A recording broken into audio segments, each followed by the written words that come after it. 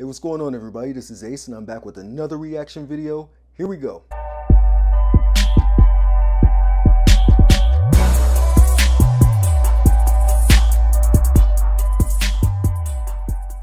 Alright, so today I'm going to be reacting to All the Man That I Need by Whitney Houston. Now, according to Wikipedia, this song is from her 1990 album, I'm Your Baby Tonight.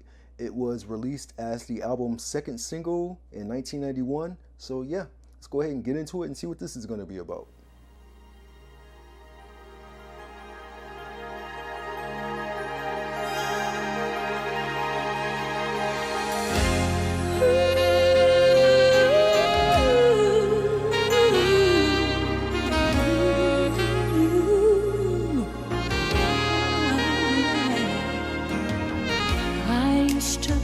Myself to sleep at night, but that was all before he came. I thought love had to hurt to turn out right, but now he's here. It's not the same. It's not the same. He feels me.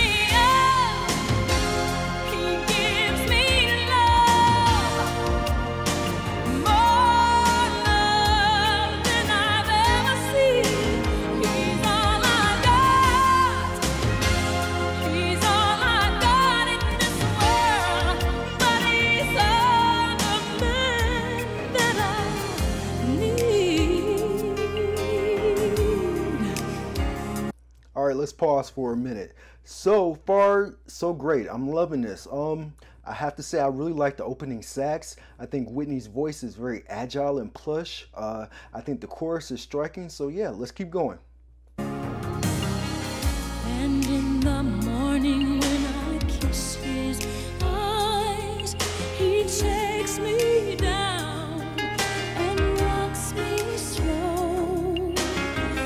And in the evening when the moon is high, he holds me close and won't let go. He won't let go. He fills me up. He gives me love, more love than I've ever seen. He's all I got. He's all I got in this world, but he's all the man that I need.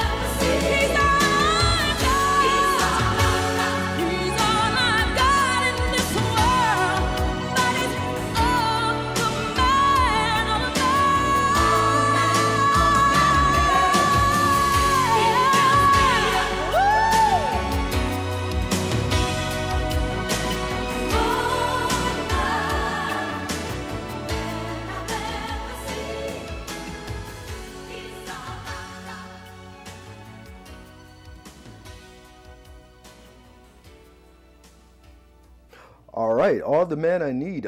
So I like that a whole lot. Let me just get into what I think the song is about first. So on the shallow surface, it seems like it's a song about just being in love. However, as the song goes on, I started to wonder if maybe the man she was talking about was God. You know, she said, he fills me up, he gives me love. It sounds kind of hymnal-esque to me. That plus the presence of the choir at the end really makes me wonder if maybe they may have been, trying to do it like a double meaning type of thing with this song. I think it could work either way. So the song is perfection. The arrangement is gorgeous. The subtle piano during the verses was nice. The guitar work was also pretty subtle, enhancing the balance measure.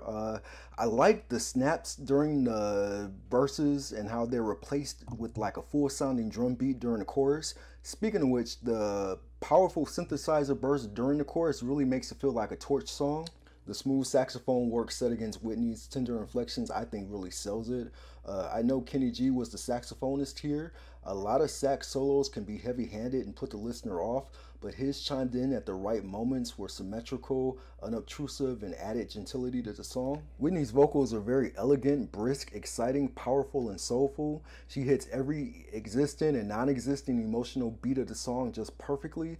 She pulls off sounding both vulnerable and strong very well. The song has like a moody atmospheric quality, especially in the verses, and musical mobility with a nice build up to that final chorus. Whitney's voice alone could usually make her ballads listenable, but here the music is also a key ingredient. Again, the chorus is the crowning achievement, particularly the post-saxophone solo. I love the dramatic key change toward the end and then those insane ad-libs. A lot of people will point to I Will Always Love You as like the epicenter of Whitney's vocal prowess, largely because of that like super long note that she holds at the end of that song. But I honestly think that this song might be her actual vocal peak. The video. So there was something sterile about the soft, bright setting of the music video that reminded me of a church atmosphere. Then when the rain and lightning hit, it almost seemed like she was talking to God, which leads me back to what I said earlier about how I think the song could also be interpreted as having both secular and religious theme. The end, when she's on stage with the choir backing her, I found that part really stirring. It really matched the climactic moment of the song. So I would give the song a letter grade of an A+. Her voice soars effortlessly, supported by the lush, warm, yet very big production of the music. I would give the video a letter grade of an A. I think the video was simple, yet very well shot. Whitney looked beautiful and full of vibrance here. So overall grade would be, I would say, an A+. Yeah, I think this is definitely iPod worthy. This is playlist worthy. But what do you think? What do you think of Whitney Houston's All the Man That I Need? Leave me some comments, like and subscribe, and until next time, peace.